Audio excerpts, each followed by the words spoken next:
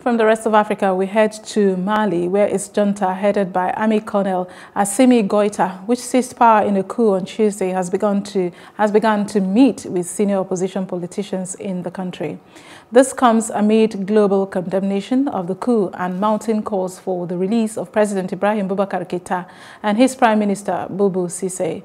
There were few signs that political opposition leaders were aware of the coup plot in advance, but now they stand to benefit from a transitional government promised to be put in place by the military junta.